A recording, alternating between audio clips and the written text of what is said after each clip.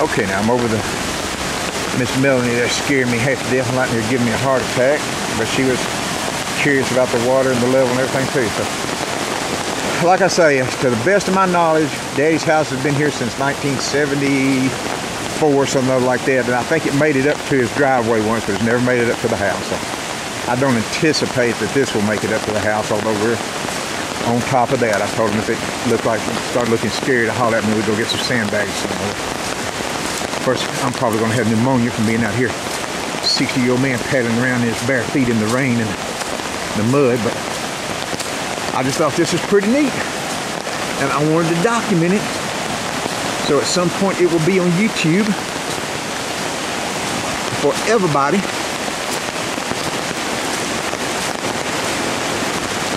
And that is it. You get over here and look up my little ditch here and see what it looks like. The little ditch up through there, I don't think it'd ever come over it though. If it came up over there, we might be in trouble getting close to the house, because it pretty much would have a flat shot over the end of the house there, but then again, still have to get up a couple of feet high before it got into the house. So I think we're in pretty good shape. Oh yeah. Now see, this has never got any water in it. This never has water in it.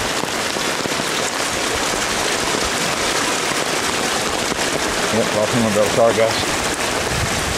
Kind of, if I got that knucklehead come out there with me.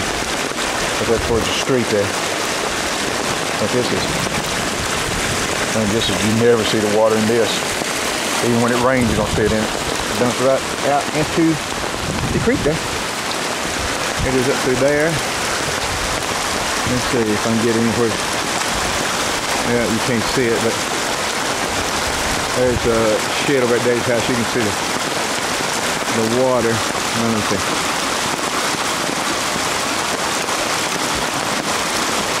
Now there's the shed. There's the picnic table, and behind that you see the metal structure. That's the shed over Dave's house. You can see the water in the background there.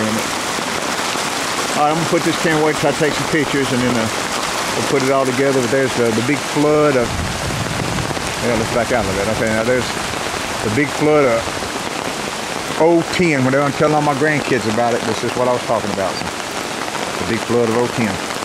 Melanie went in the house there to get her camera, so she'll come out here in a little bit and get washed away, I'm sure. Oh,